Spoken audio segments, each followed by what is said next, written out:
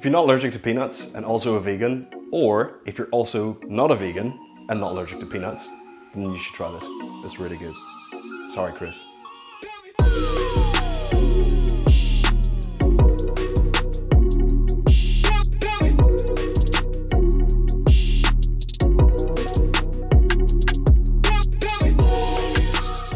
We're going to start with the star of the show, which is the peanut butter. You can go with either smooth or crunchy. They both work. I've put in about 3 tablespoons here, followed by 3 tablespoons of light soy sauce, 1 tablespoon of dark soy sauce, and then you're going to add a sweetener such as mirin, honey, or good old white sugar. About a tablespoon of either. I went for white sugar this time. I then added half a teaspoon of white miso paste. If you like a bit of heat, now's a good time to add some chili oil if you fancy it. You can then mix it all up. I've missed it out here, but it's essential that you add the juice of about 1 to 2 limes into this. Once it's combined like this, you can then set that to the side and move on to the rest. We're going to make a quick dredge out of about 50 to 75 grams of corn flour, 5 grams of Chinese 5-spice, and 5 grams of salt. Mix to combine and then slice up your tofu. You're going to need some firm or extra firm tofu. I couldn't get my hands on it this time, but I would highly recommend smoked tofu. It's an absolute game changer with this recipe. Slice your tofu into strips that are roughly the same thickness. Mine are a little bit squiffy, but that's totally fine. Grab yourself an oven-proof rack and a baking sheet and dredge your tofu by tossing them in the flour mix until each piece is just coated. Dust off any excess and repeat with the others. When you're done with your dredging, you'll see that some of your tofu has absorbed parts of the flour. That's totally fine. Don't worry about dredging it again. Now that everything is ready, get a pot of water and bring it up to the boil, whilst you simultaneously heat up a wok or heavy frying pan like this stainless steel one. Once your pan or your wok is nice and hot, add enough sesame oil to shallow fry and then throw in your tofu. Add just enough to not overcrowd, making sure that each one is cooking evenly. Okay, so I made a little bit of a boo-boo on my first batch by taking them a little past golden brown, but what we're looking for is a light golden color and some tiger spots. These ones are a little too close to burnt for my liking. However, on the second batch, I controlled the heat a little bit better and ended up with that gorgeous light golden color we're looking for. Yeah, boy. Once your tofu is all cooked, keep them in the oven at a warm, idle temperature while you sort the rest out. Now in that boiling water, you can now toss in your chosen noodles. I just went for some pad thai rice noodles. In the leftover oil from the frying, you can throw in your vegetables. I just went for some Sugarsnap Peas, but mange too, spring onions and loads of other vegetables work in this as well. Give it a light sear and transfer to a bowl. As soon as they come out, your sauce paste goes in, followed by some hot water or even better, some of the water from the noodles. Mine was a little bit thick due to the lack of lime juice, but you can keep thinning it out until it's reached the thickness that you'd like, just by adding small amounts of liquid. It's a pretty quick turnaround because up next, your noodles go in and so do your vegetables. Now you don't have to yet, but I also added my tofu because I love it in the mix. If you want to maintain maximum crispiness of your tofu, just put it on top of your noodles and spoon over some sauce if you like. That's it though. Grab yourself a bowl or a plate and dish out this savoury, silky beauty of a dish. I've added some chili oil, sesame seeds and a lime wedge, and it's ready to eat.